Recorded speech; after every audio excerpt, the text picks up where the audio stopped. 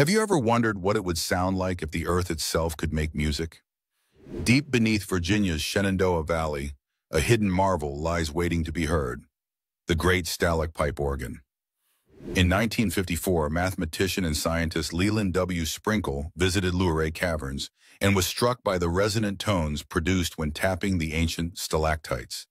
Inspired by this natural phenomenon, Sprinkle dedicated 3 years to transforming the cave into the world's largest lithophone. He carefully selected and tuned dozens of stalactites, attaching rubber mallets connected to a custom-built organ console. When a key is pressed, an electrical signal triggers a mallet to strike a stalactite, producing a hauntingly pure note that resonates throughout the vast caverns. This extraordinary instrument spans over 3.5 acres, making it not only an engineering marvel, but also a unique natural wonder. Today, visitors can still experience the surreal beauty of this subterranean symphony, where geology and human ingenuity combine in perfect harmony to create an unforgettable auditory experience deep underground.